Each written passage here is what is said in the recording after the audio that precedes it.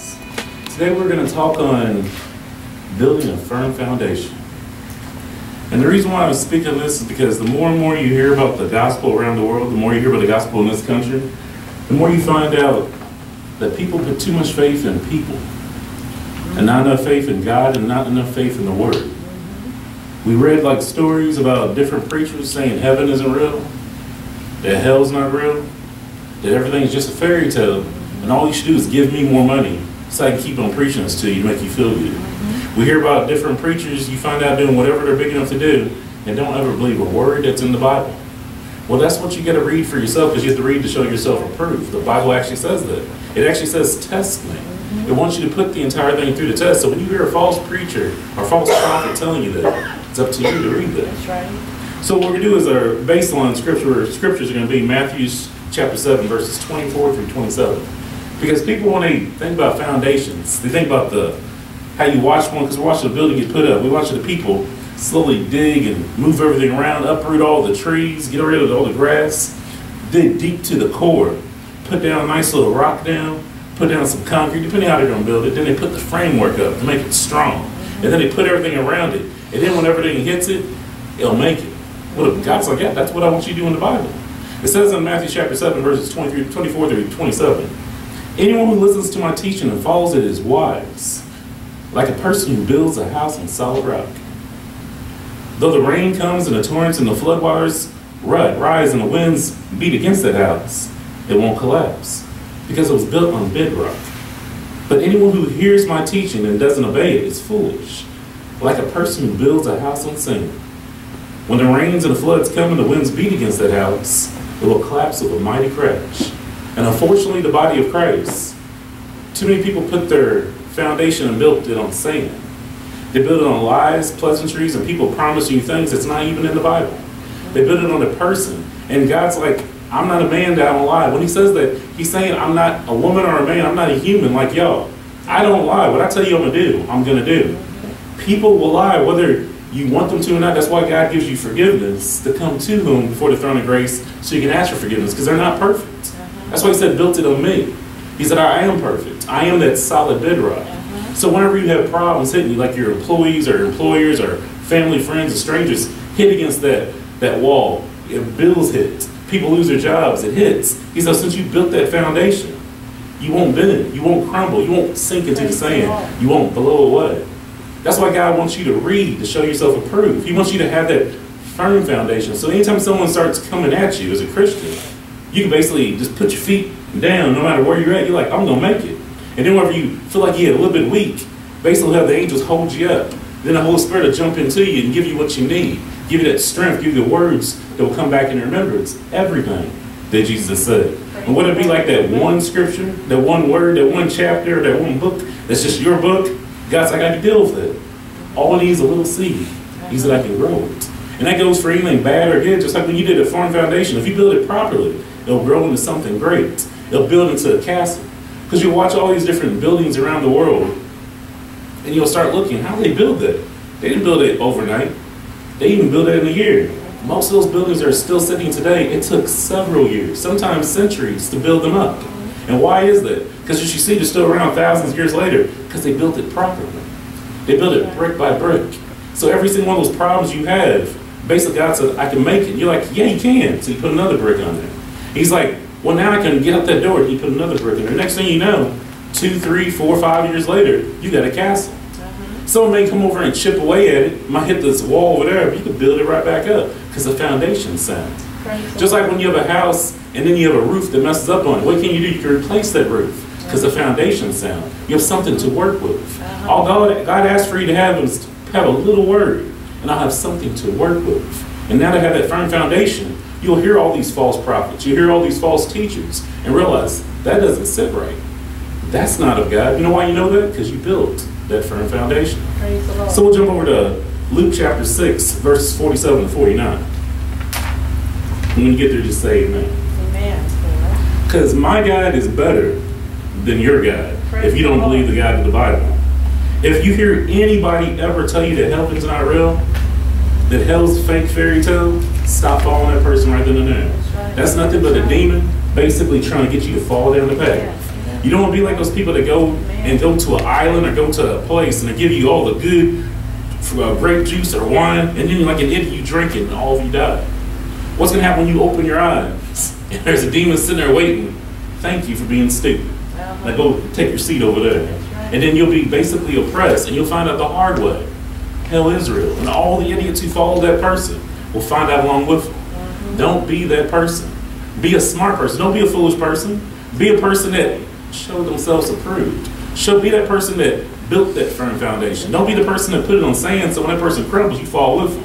When that person falls and you get out, like, whoa, whoa, whoa. My Bible said don't follow him. You'll be just fine. So we go to Luke chapter 6, verses 47 to 49.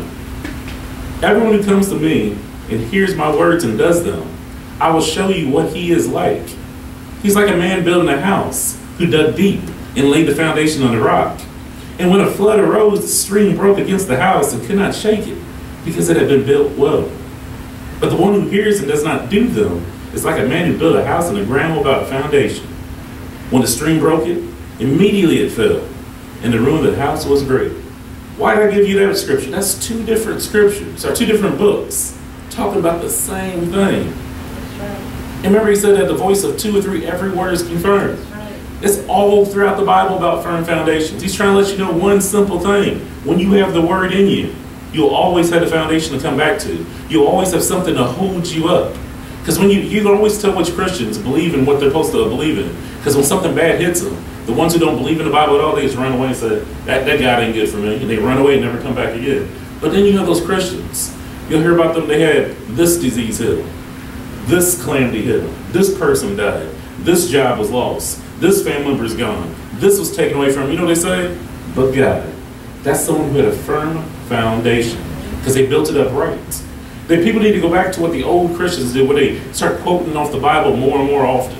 They basically let it keep on coming through them. Just like I can quote off stats and tell you everything happened in a sports game or a video game, you should be able to do the same thing with the Bible. And nowadays you don't even have to memorize it. You have your phone, you have your tablets, you have your computers. Just look it up. You'll find it. All you have to do is search. Because seek, and what will happen? You'll find. Knock, and the door always will be open. Because God's like, I am that firm foundation. I will always be there for you. And people are like, well, I hate the church. That's funny you say you hate church. Because God didn't say I told you to believe in the church. He said believe in me. If you think all the churches around you are bad, okay. He said that's good. Now go pick up a phone, pick up a computer, and start reading the Bible yourself. And start believing Jesus for yourself. And in fact, if you're doing so good of a job at it, you think you've mastered it, why don't you start your own church? Why don't you actually believe God the way he wants you to believe and find one or two people to believe in it as well to build up your faith? Because there's too many things in life now for you to sit there and say, I don't like to go to that church. Okay, that's cool. There's 7.5 billion people on this planet. There's the internet. Read it yourself and build up your foundation. All right, we'll go with Isaiah chapter 28, verse 16. It says, therefore, thus says the Lord, behold, I am the one who is laid as a foundation in Zion, a stone, a tested stone, a precious stone, of a sure foundation. Whoever believes will not be in haste. When you believe in God, you don't have to hurry. Praise the Lord. When you believe in God, you can sit there and, like this one show I watch, be still. I love when you watch these different people trying to push the Eastern faith or trying to push the universe. And you're like, all of that sounds familiar. It sounds like it's from the Bible. And it sounds like someone's trying to make you think it's not from the Bible. The Bible says everything you hear that's good comes from the Word. The Bible has been written, been spoken, been passed down for generations upon generations. And it doesn't change. Amen. Everything good it says happens. Everything bad it says happens. All it says is believe in God, in his son Jesus Christ, and everything will be taken care of. Like he said, he's a stone, a tested stone, a precious cornerstone, of a sure foundation. What he's trying to tell you? Testament. Try to knock it over. Try to burn it up, no matter what. It keeps coming back because it's tested. It's sure. Most religions can't say that. When you put most of them to the test of time, they got to change it a little bit. They got to go back and correct it a little bit. They got to start talking about something called the universe. What is the universe? A bunch of burning stars burning in the vacuum of space? How does that happen? How don't we just fall apart and basically all this push together and blow up again. Where's Jason? That's gravity. Really? That's the scientist's favorite thing to say when they can't explain anything. Gravity. You know what he says? Because you can't see it. You can't touch it. But you can almost see the after effects of it. Like, dude, so we're sitting on a ball of rock going around a burning globe. Separated by the vacuum of space, but we have an atmosphere that keeps us from not being able to breathe. And we have gravity that pushes us away so we don't fall into it. But we want to blame the universe? I think that's a God. I think that's a firm foundation that keeps everything in order. Right. I think it's something that basically tells life, you will continue when I tell you to continue, you will end when I tell you to end. That's a person who knows the beginning, the middle, and the end. All he asks for you to do is just believe. Don't worry about that stuff. He's like, I got you. So we'll go to Matthew chapter 16, verses 18. And it says, I tell you, you are Peter, and on this rock I will build my church, and the gates of hell shall not do what? Prevail against it. He said, if you build your foundation on me, and you make Jesus Christ your rock, nothing hell can do will prevail against you. Yes, it may look like it works for a few months. It may look like it works for a few years. But he said, I will make sure you are the victorious person if you just believe in me. It says in 1 Corinthians chapter 3, verses 13 through 16, each one's works will become manifest, for the day will disclose it, because it will be revealed by fire. And the fire will test what sort of work each one has done. If the work that anyone has built on the foundation survives, he will receive a reward. If anyone's work is burned up, he will suffer loss, though he himself will be saved, but only as through fire. Do you not know that you are God's temple, and that God's Spirit dwells in you? If you build your foundation on him, God will always be with you. No matter the burning, the loss, the dying, whatever around you that seems like it's just evil, just hitting you every single way. He's like, if you just make me your foundation, you will dwell in God's temple, and the Spirit of God will always be within you. Not around you, not without you, but within you. Always giving you that strength you need. Like a person said they like working and can't go on, they need that job. And all of a sudden they get that burst of energy. And they're like, where'd that come from? God's like, I'm going to keep on pushing you to make sure you make it. Because I always reference that one picture Mom used to have where the person's asking God, when did you help me? Because he said, you see those sand footsteps on the sand where there's 4 people or 4 footsteps? I go, yeah, that's where I was walking next to you. So what about when there was 2? That's when you fell down, I picked you up. Well, and I did so good of a job doing it, you didn't know it was me. You thought it was you. Because why? Because God wants you to build your faith up. He doesn't want to remind you every day, I did that for you. Like someone gives you some money to make it, they're like, I did that for you. No, God's like, what I'll do is I'll jump into you and give you strength so you think you're doing it yourself and not realizing I got you through that depression. I got you through that sickness. I got you through that time where you're between jobs. I got you through that time whenever you thought you couldn't make it, or you couldn't find that spouse, or you couldn't find that person you wanted. I got you through that. All you have to do is believe. Now we'll jump over to 1 Corinthians chapter 3, verse 11. It says, for one can lay a foundation other than that which is laid, which is Jesus Christ. He's letting you know that if you just do what I say, Jesus already laid it for you. All you gotta do is follow it. He's not asking you to, how they put it, what's the terminology? To rebuild the will. He's not asking you to break the will. He's like, I am the will. I'm the wood that goes into the will. He's like, I'm the metal you put into the will. That's all me. I laid it all, gave you all the tools you need to build it. I gave you all the tools you need to walk it. All you have to do is believe. So we'll jump over to Jeremiah chapter 29, verse 11. And it says, for I know that the plans I have for you, declares the Lord, plans for welfare and not for evil, to give you a future and a hope. See, it's not just that he gives you foundation and something to believe in. He's letting you know, when you believe, you will have a future. You will have a hope. No matter who's in power, wherever it is around the world, if you believe in God and his son, Jesus Christ, there is a future. There is a hope for you. All you have to do is believe. And when you believe, you have to act. You can't just be one of those people that said this and say that, but don't follow everything you're saying. Just sit there and just quoting scriptures. When God says seek and find, seek and you shall find, and knock, the door shall be open, he's saying you get out there. Seek the truth. Look out there. Look for the job. Look for the spouse. Look for the work. Look for whatever it is you're looking for. Don't just sit there. Actions. That's what you need. Because first, faith without works is what? Yeah. That's what people do not get. The Bible does not say sit on your butt and complain about everything. It said get up off your butt and make it happen. That's right. Because when you make it happen when there's nothing there, that's how you use your faith. All right, we'll jump over to 2 Timothy chapter 2, verse 19. So, but God's firm foundation stands, bearing this seal. The Lord knows those who are his. And let everyone who names the name of the Lord depart from iniquity. When you set your foundation on God, God will mark you. He will make sure everyone knows you are part of his kingdom. He'll make sure everyone knows that no matter what happens, iniquity will be removed from you. Whatever problems you have, you will stand apart from it. It's like whenever you go to a workplace and you think everyone doesn't know you're a Christian or whatever else it is, and like a dad, Chris, and almost everybody that preacher says the same thing. You find out quickly that people are watching you when you mess up. Whoa, that's not in your character. You're like, hold on. Have you been paying attention to me? You've been marked. Everyone knows who you are. Whether they say it or not, they know who you are.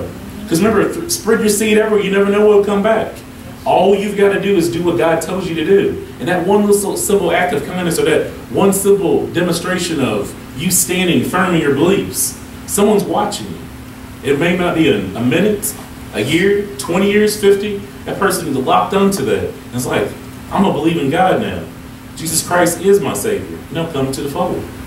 So I'm going to jump over to Philippians chapter 4, verse 13. Everyone knows this. It says, I can do all things through Christ who strengthens me. When you have that firm foundation and that belief in Jesus Christ being your Lord and Savior, you have the strength to do anything. Because God strengthens you. Because remember, when you fall down, because people, I don't care how you look at it, you're going to fall down. But when you have a foundation, you get right on back up again. And that person will give you a hand. The angels, the Holy Spirit's like, get on back up. You get it. Come on. Just dust yourself off and try it again. You may fall down, look like you're knocked off the count. It may take you months, some people years, but guess what? You still can get right back up again. Right. All you got to do is ask for forgiveness, know you made a mistake, and just go out, find the word you need, and arm yourself and go back and do it again. All right, we'll jump over to Ephesians chapter 2, verse 10. It says, for we are his workmanship, created in Christ Jesus for good works, which God prepared beforehand that we should walk in them.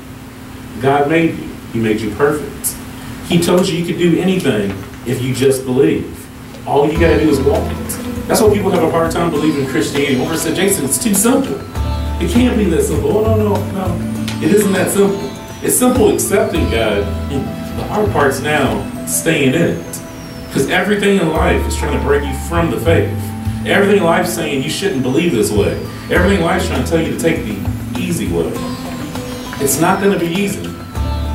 It's going to be hard, but it will be worth it. Because why is it worth it? Because at the end you will have your reward. Not just in heaven, but here on earth.